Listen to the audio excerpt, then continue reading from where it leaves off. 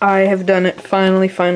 I have finished my list here. This is my 1,000 point Adepticon list, and basically this is how it goes.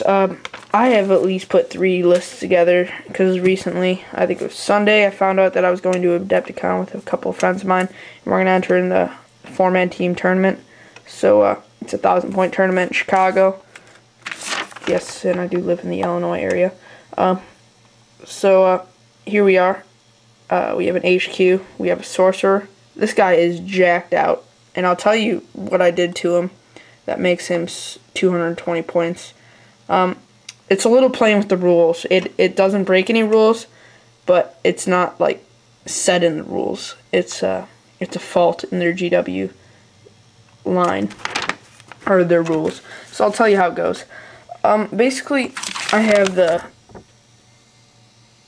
Mark and Nurgle, pretty self-explanatory, +1 toughness, jump pact, makes him move 12 inches, jump infantry, and I have a, forget what that symbol is, Nurgle's Rot, which is a psychic ability, and I have Wind of Chaos, another psychic ability.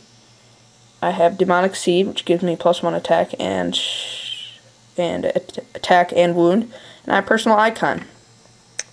And basically how I played with this, I'll tell you guys it right now, because I took the Personal Icon, but instead of making the Personal Icon Nurgle, I made it Tzeentch. And what Tzeentch pretty much does, I have 2 marks pretty much.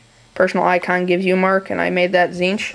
And I also bought the mark of Mark and Nurgle. So I played with the rules. I didn't mess them up, but I went around, like, I didn't bend him, but I did this one thing. I gave him a mark here, and I Personal Icon Tzeentch, so he has the Tzeentch marks, which gives him +1 initiative.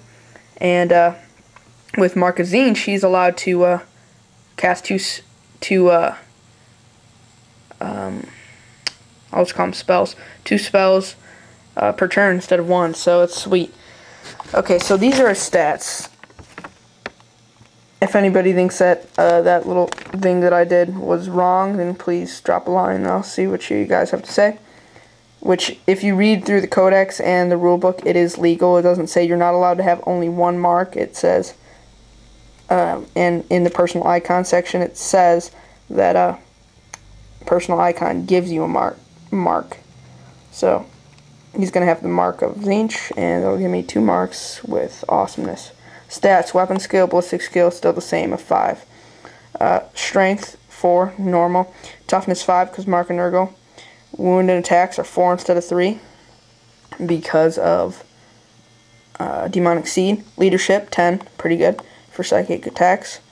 And save is 3+. Initiative is actually, oh wait, no. Yeah, initiative is 5. And invulnerable is 4.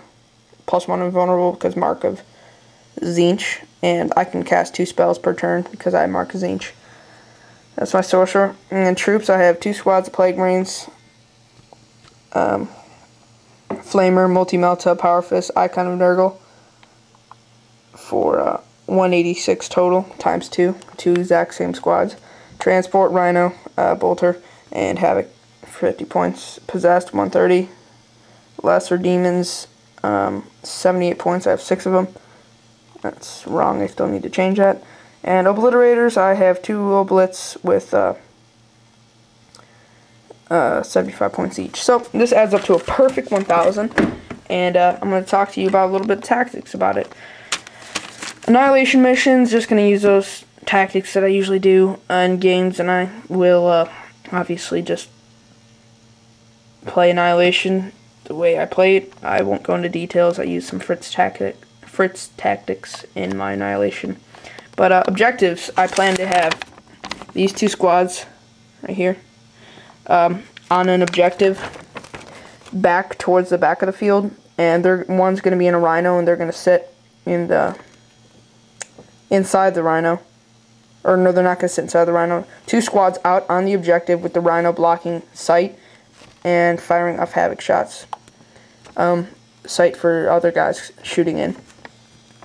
And that's pretty much going to be my objective for the entire game, unless he does something crazy like send 2 squads of Terminators, but who knows. Possessed is going to be running with the Sorcerer, and they're going to be jump packing across the field to cause havoc and kill people off objectives, just to lose some objectives for them. And Lesser Demons are going to come in probably with the Possessed area just to help with killing stuff off objectives. And Blitz are going to come for that anti-tank, anti-termi. They're going to come in. They're going to be in 2 different squads.